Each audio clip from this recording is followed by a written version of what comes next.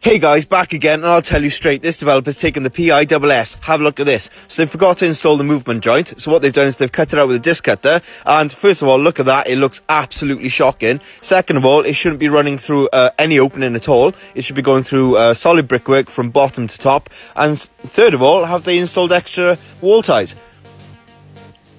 Look at the state of some of this point in. It is shocking. At the rear of the property, we got a 9mm step to the lower brickwork. Look at that. Top of this soil stack isn't 900mm above the nearest opening. And also, we haven't got a vent cover on the top. Look at that. Fake weep vent, standard. Back of the weep hole, block with mortar.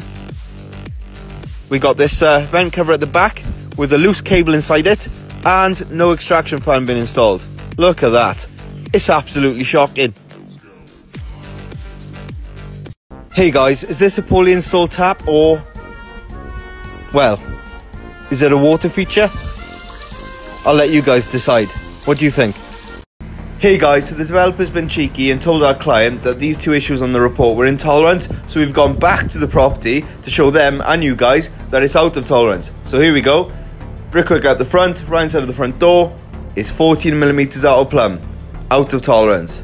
There we are, absolutely shocking. Left hand reveal at the front, 11mm out of plumb.